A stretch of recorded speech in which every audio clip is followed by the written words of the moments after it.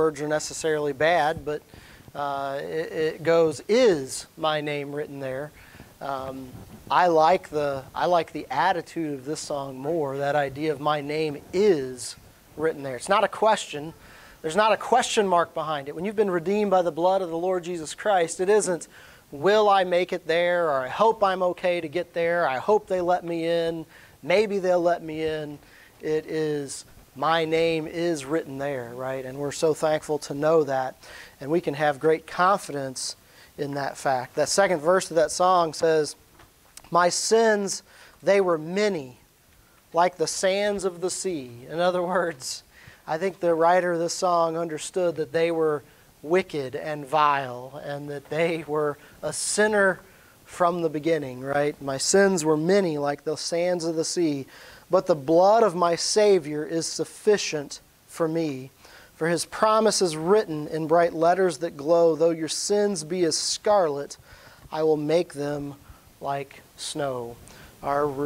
We were very wicked. We were steeped in sin, covered with it. And the Lord Jesus Christ washed us white as snow. And we're thankful to know that he has done that. We appreciate your prayers as we've tried to get ready for the services, and those that might be watching online, for your prayers here for the mission work. We're thankful that the Lord has blessed and allowed us to be able to be here. We're looking at different things that we can do. The weather's getting nice. We want to be out there. We want to be talking to people about the Lord, making sure that people know that we're here. We want to be able to be an encouragement to people. Those that are saved, that we would be able to help them and disciple them, and those that are lost, that we'd be able to preach the gospel message to them. And just continue to pray for the work here as we look for that opportunity. We're back in John chapter 16 again tonight. We are coming down to the end of the book. There's really, as you think about it, we have covered a whole lot of ground, and starting from the divine genealogy of the Lord Jesus Christ, right? A lot of the other Gospels start with his physical genealogy. We like to think about John starting with his divine genealogy. In the beginning was the Word, and the Word was with God, and the Word was God. We understand that, but we see his public ministry and the calling of his apostles and the miracles that he did to manifest where his authority came from. And now we're down here to this very personal teaching, one-on-one between the Lord Jesus Christ and his apostles and his disciples. And he is teaching them, and he's trying to get them to understand that he's about to go. And that when he goes, they will have great sorrow, and there will be much persecution, and there's going to be a lot of trials and troubles, and all the way down to the point that people would even kill some of them, claiming to be doing it in the name of God. And he has tried to, even in the course of that, tried to comfort them and encourage them with the peace that he alone can give, and this idea that he's not going to leave them alone, right? And in the course of some of this, he has given them some, he calls them proverbs. He basically says here in John chapter 16, verse 25, "These things have I spoken unto you in proverbs. But the time cometh when I shall no more speak to you in proverbs, but I will show you plainly of the Father." He says, you know what? I have taught you. I have spoken to you of these things. And some of these things that I've taught you and some of these things that I've described, I've just had to do them in Proverbs. I've had to use this example of the woman with child and how she feels while she's going through it and how she feels at the end of it. And that is a parallel of what your sorrow is going to be and what your joy is going to be whenever you see me risen and whenever you one day spend an eternity with me. But there's coming a day when it's not just going to be me teaching you and me describing you, but I will show you plainly the things of the Father. He says, "And at that day ye shall ask in my name, and I say unto you that I will, and I say not unto you that I will pray the Father for you, for the Father himself loveth you, because ye loved me, and have believed that I came out from God.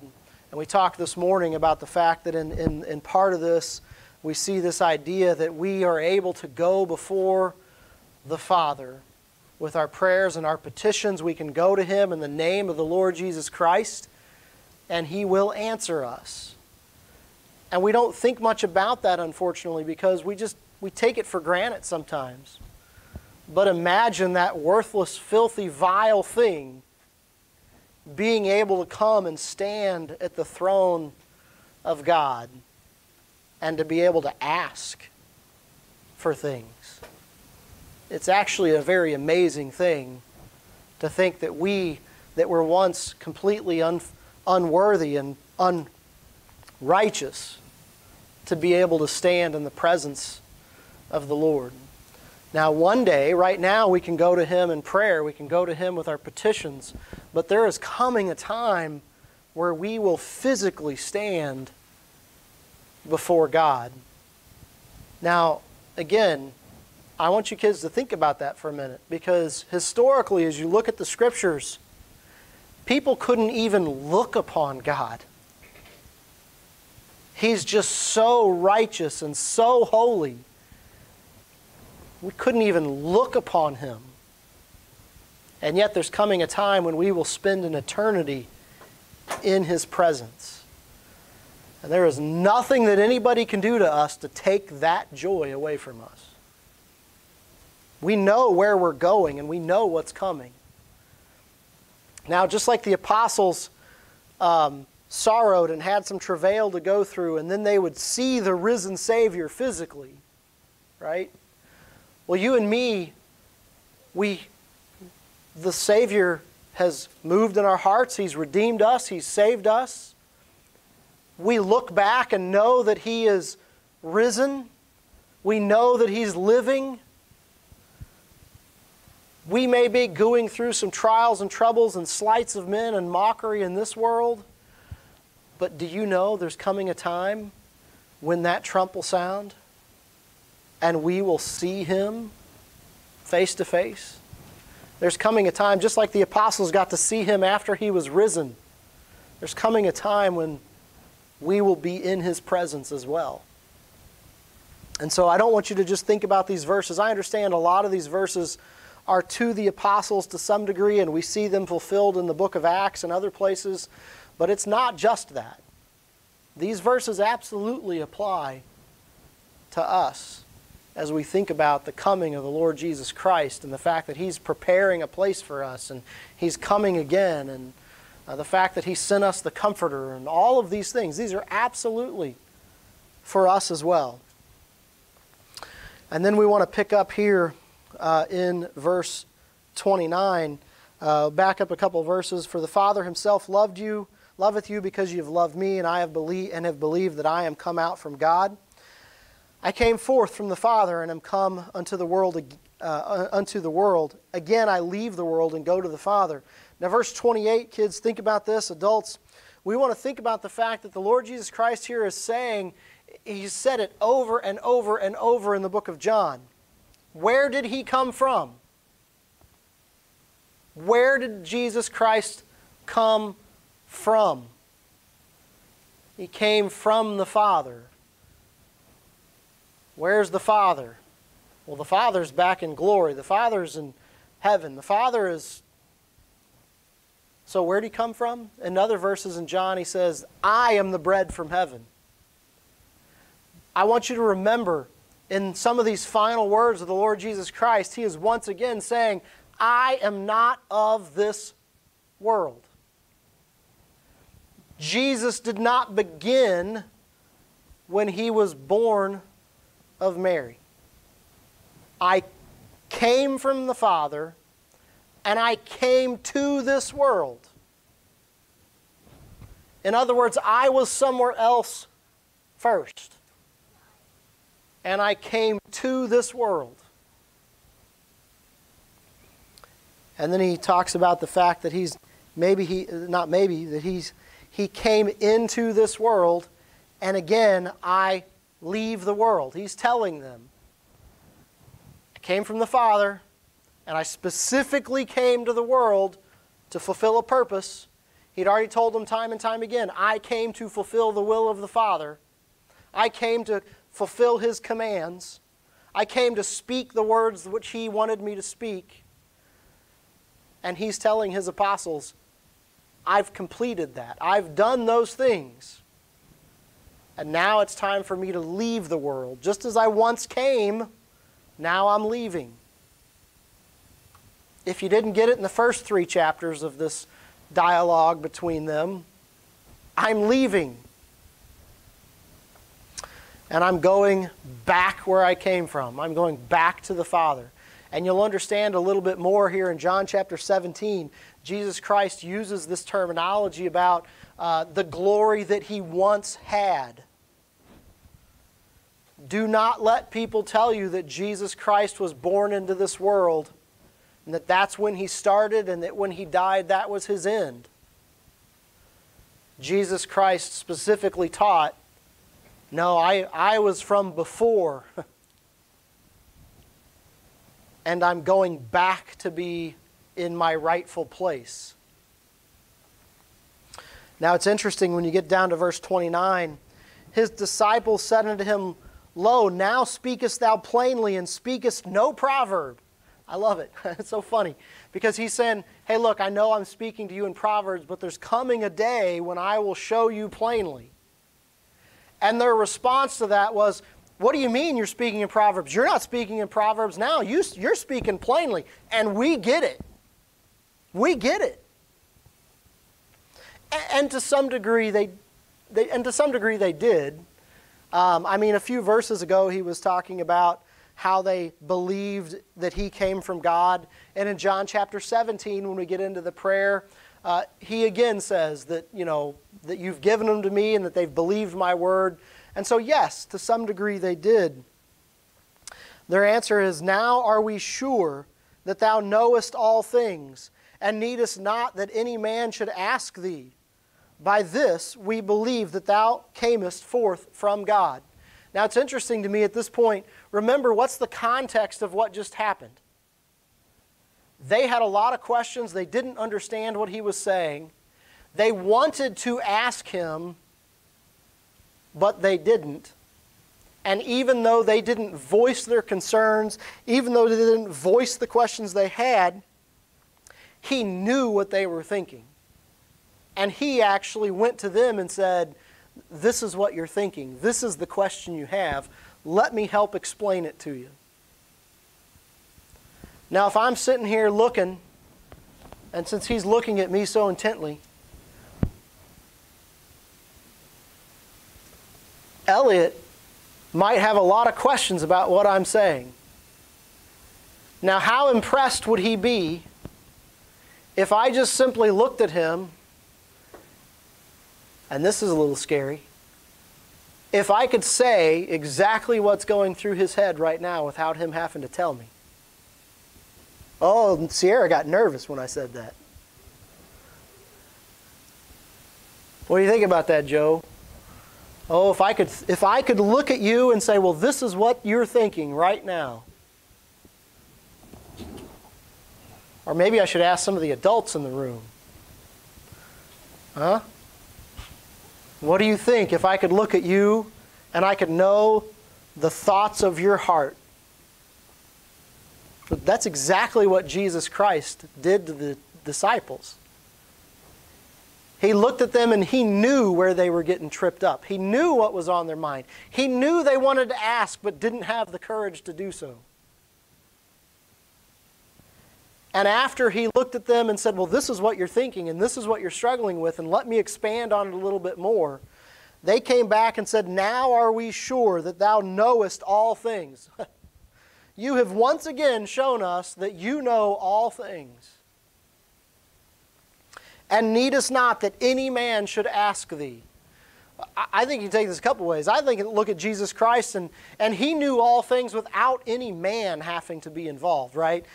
A lot of the rabbis and these other guys, they would say what they thought the Scripture meant, or they would say what they think this means, or they might debate amongst themselves to come to what they thought the conclusion needed to be.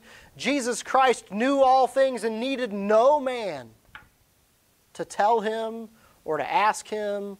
He didn't need anything like that. But I think in this case, you can even think back to what just happened. They didn't have to voice their thoughts. They didn't have to voice the things that were on their mind. It's like the woman at the well. Do you remember what happened to her? He knows. He knows, and I didn't ever tell him. You think about the people that saw him feed 5,000, saw him heal the lame man, the blind man, and all this stuff. And by the end of the passage, they just wanted to stone him. But then you think about that woman at the well who simply, when Jesus Christ spoke to her, and he knew her.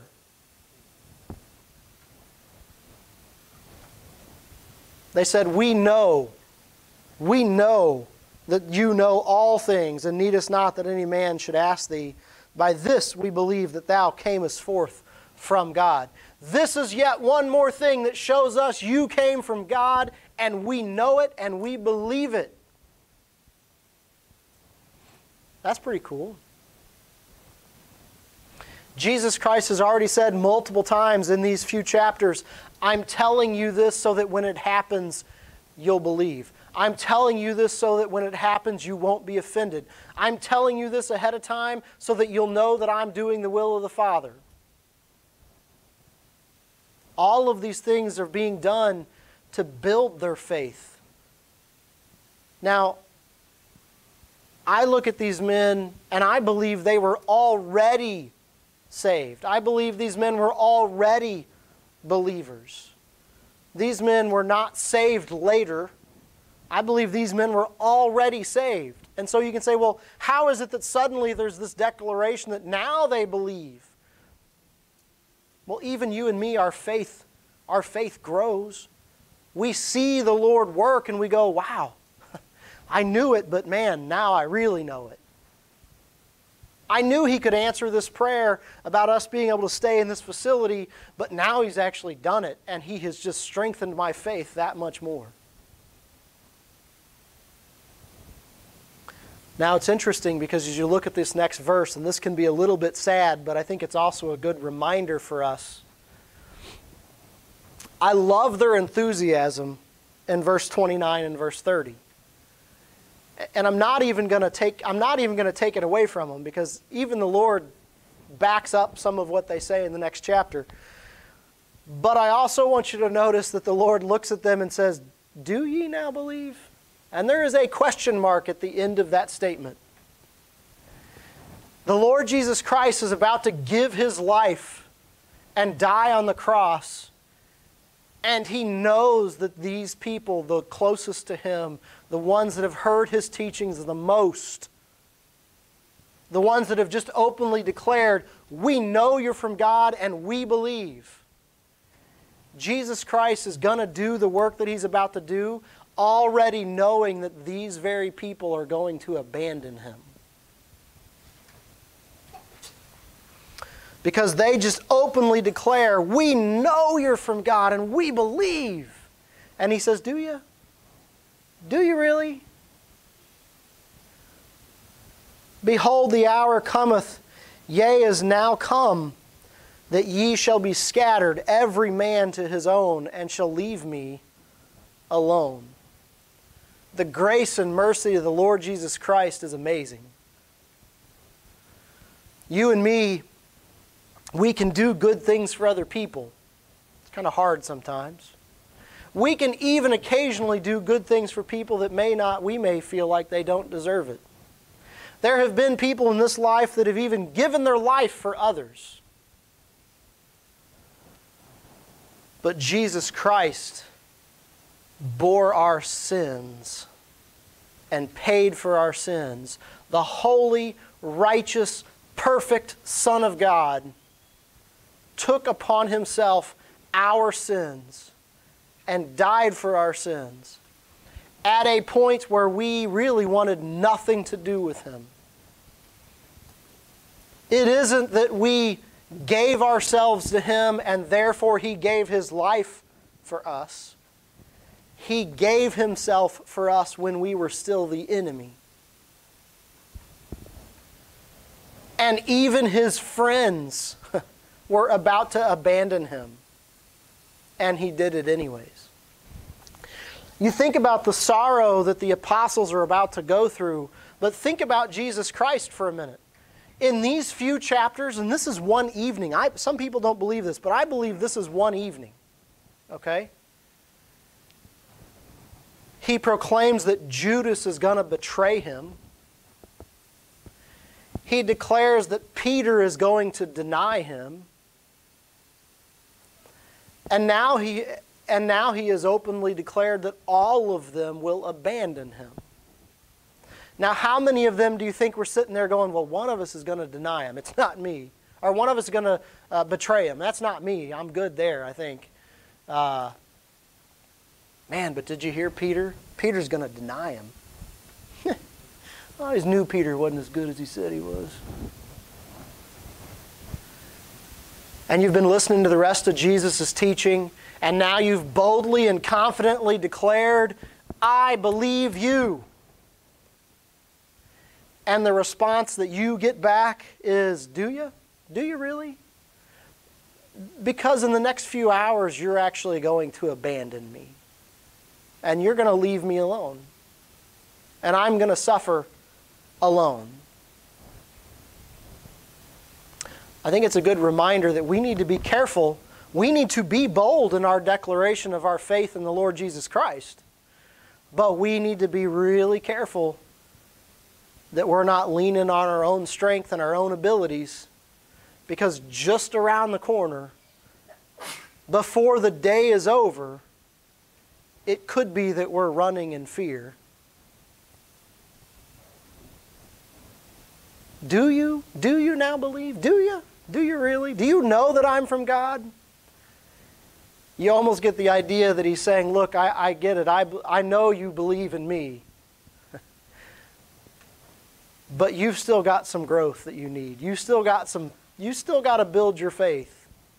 Because there's coming a time, matter of fact, we're already here, where you're going to leave me. He goes on in verse 32 and says, and yet I am not alone, because the Father is with me. He knows, and he looks ahead, and he knows this mob is coming. He knows that they're going to try to take him. He even knows that Peter's going to maybe stand up and cut an ear off here or there. But in the end, even though there's that zeal at first, in the end, they all scatter.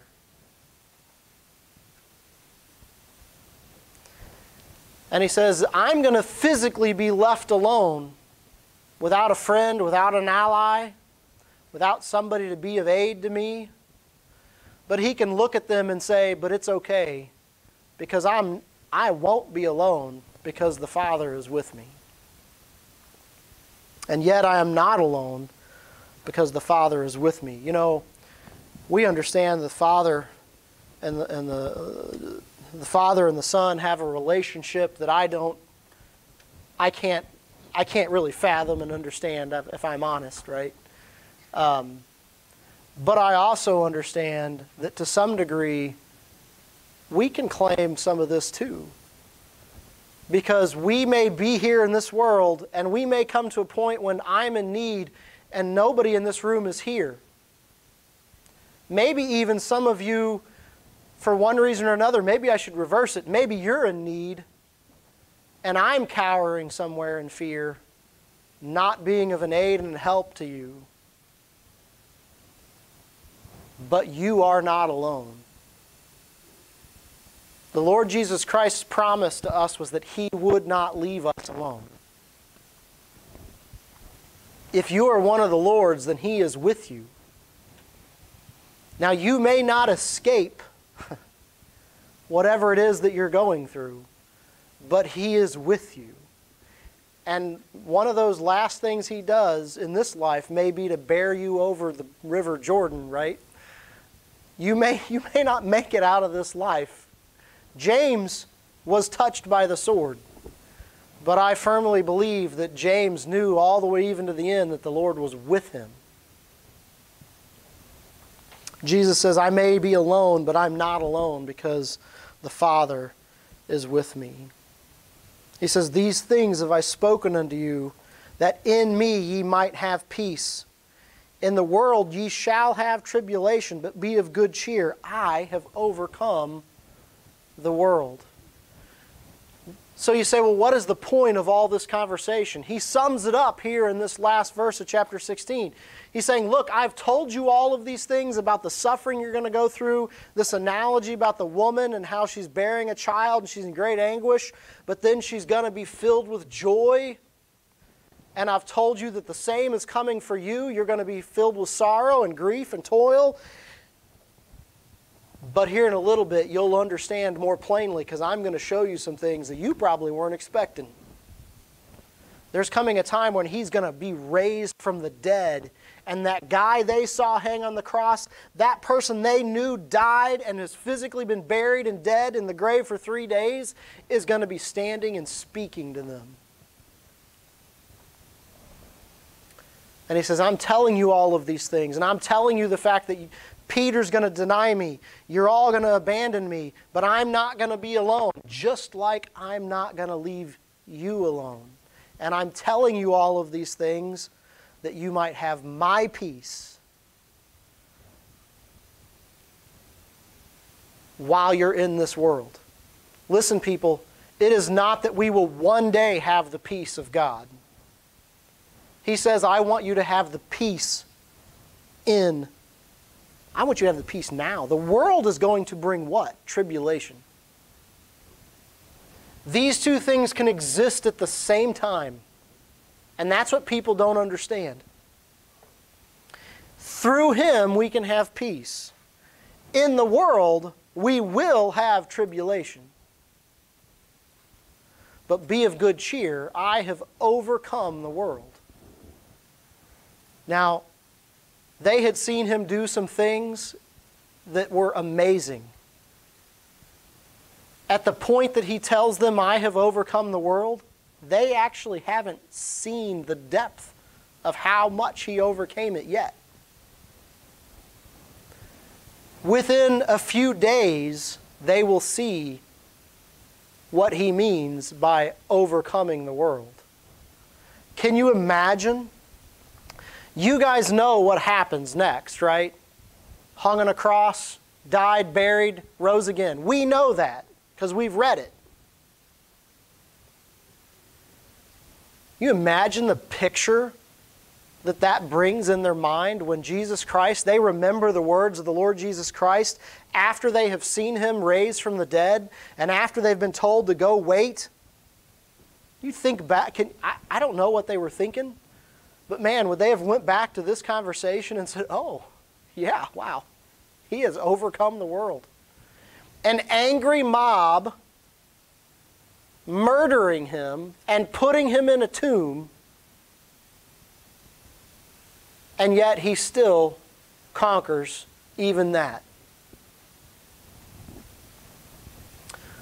The Lord Jesus Christ, the one that they had chosen to serve, the one that they had chosen to follow, the one that was their Messiah, and they knew it, and they knew He came from God, they could look at that and say, not even death can conquer Him. People hated Him, they despised Him, they mocked Him, they tried to make false accusations against Him, and in all of that, He kept doing the will of the Father. He kept serving God. He didn't fall. He didn't fall into temptation. He didn't jump into temptation. But He kept right on doing the will of the Father, kept right on. Even down to the point where His own disciples betrayed Him, denied Him, and abandoned Him. He kept right on doing the will of the Father, kept right on following. And He's saying, I'm doing this, and I'm telling you this, that you might take strength in the fact that I have overcome. We pattern our life after the Lord Jesus Christ. That's what we're supposed to do. We are supposed to pattern ourselves after the Lord Jesus Christ. What pattern did He give us? Do the will of the Father. Keep going. Keep serving. Move forward. Even if somebody betrays you, even if somebody denies you, even if somebody abandons you, just keep right on following the Lord. Keep right on doing the work that the Lord sent you to do. You know, we believe as Baptists that if you're saved, you will overcome, right? You will persevere. We don't believe that if you get down to the end and you did a good enough job, that's persevering. And now we know you're one of His. We believe that if you are one of His, you will persevere. You'll trip, you'll fall, you'll get dirty on the way. But if you're one of the Lord's, you'll persevere. You will follow Him. You won't deny Him and claim that there is no Savior and go off and just live the rest of your life like there is no God.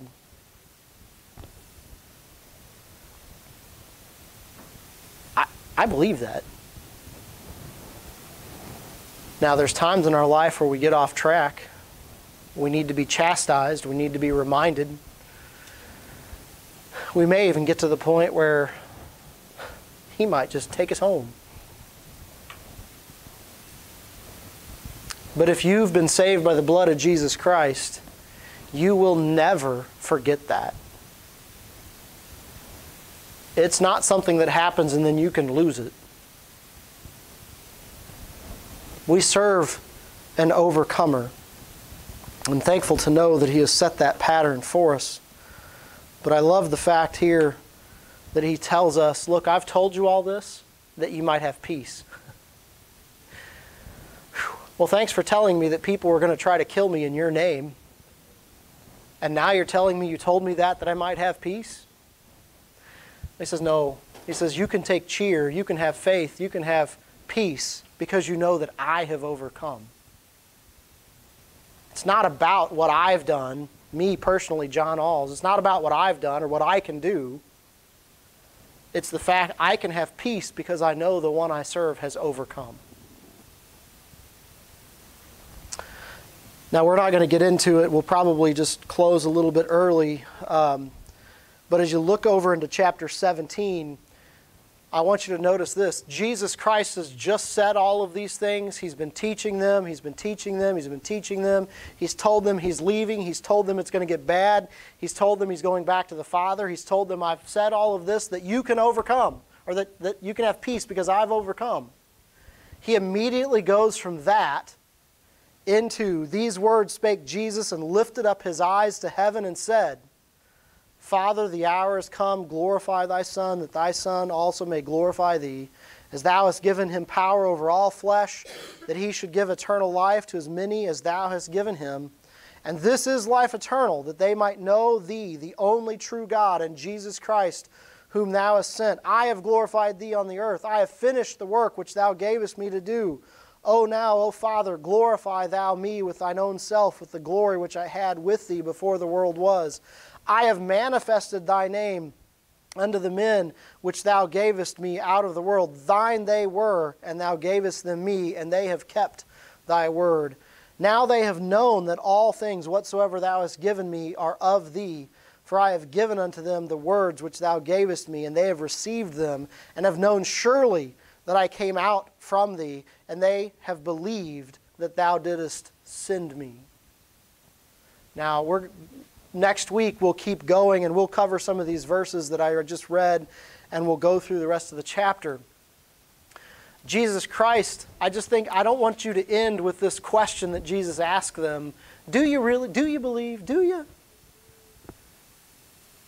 You're going to abandon me, but I want you to have peace because I've overcome the world.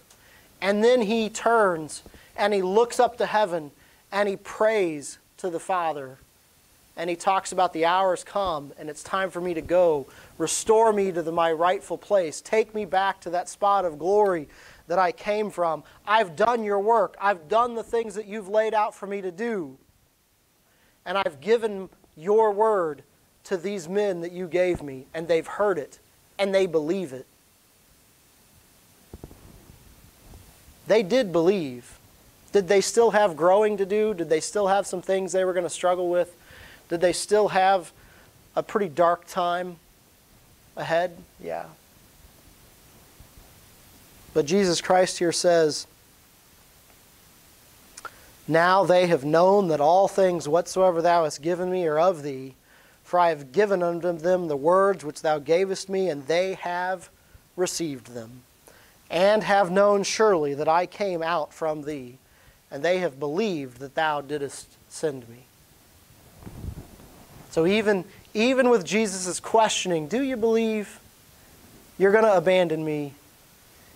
He knew that in their heart they believed who he was, and that they had accepted the fact and believed that he had come from the Father. It was time for him to go, but he had prepared these ones to serve him. We're thankful to know that he has opened our eyes and that he has showed us who he is. And our job now is to go out and do the will of the Father. We're supposed to tell others about what Jesus Christ has done for us. We're supposed to go out and do the work that the Lord gave us to do. And part of that work is declaring the gospel of the Lord Jesus Christ, baptizing those that are saved, teaching and discipling them that they might grow, and that they might in turn go do the same thing. That's what we're called to do. May we do that. Let's pray for each other that we might have faith, step out, do the work, and like Jesus Christ, that we might know that we can overcome. Now in our case, not because of our own strength, but because the one we served has overcome. We can also be overcomers. All right, Brother Philip, would you come and lead us in a song, please?